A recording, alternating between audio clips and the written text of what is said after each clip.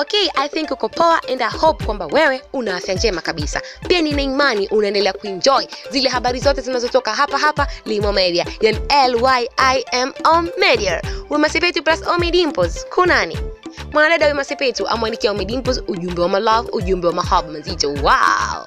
Kwenye mitandao ya kijamii huwa ni sehemu fulani ambayo wengi wetu huitumia kupata habari mpya, matukio, fashion na vitu vingine kibao vinavyoendelea kwa huu ulimwengu wa kisasa. Na pia ni sehemu pekee ambayo inatukutanisha sisi na watu wetu wa karibu au tunaowapenda bila kuwafuata face to face. Kwa mfano, unaweza ukawaza kwa ofisini tu na ukapata nafasi ya kujua celebrity fulani kafanya nini na nini kupitia social network. Wengine huwa pia wanatumia mitandao ya kijamii ku refresh mind.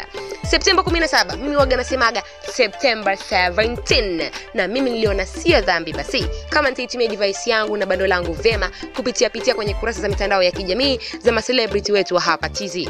Kama unavyojua, watu maarufu na wanaopendwa na wengi basi hawakosi kutuletea kipya. Uenda nilihisi ningeza hata kukutana na kanyimbo kapya ama la. September hiyo hapo 17 nilipita kwa mtu mzima Ommy DIMPOZ ambaye hivi sasa bado yupo katika mapumziko akisubiri afya yake kukaa poa kabisa baada ya kutoka katika matibabu mazito kama tujua. Kwenye page ya IG ya Ommy DIMPOZ nilikutana na masuala fulani ambayo ilinibidi na mimi nikusogezee na wewe. Ommy aliposti picha na kuandika caption kwa lugha ya Kiingereza ambayo ilishambuliwa na baadhi ya mastaa.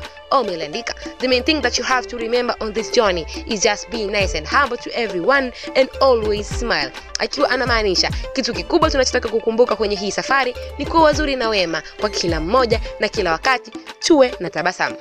Mlimbwede anayetamba town na jina la Tanzania sweetheart Wema Sepetu alishindwa kuvumilia, akaamua shusha comment yake ya mahaba mazito na kuandika forever by mcharo, neno hili likimaanisha kama vile milele mpenzi mtamu. Na Ommy naye akashuka tena kwa chini na kucomment alama za makopa akimaanisha upendo.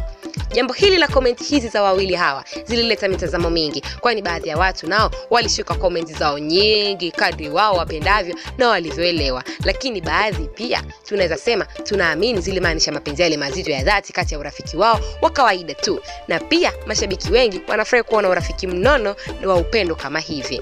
Mtu wangu wa Limo Media, baada ya mimi kuzunguka mtandaoni nilikutana na hilo, nikaona itakuwa sawa pia na wewe nikusogezee hapa kwa habari zote nzuri za mastaa, siasa, mahusiano, michezo na burudani. Usikae mbali na Limo Media.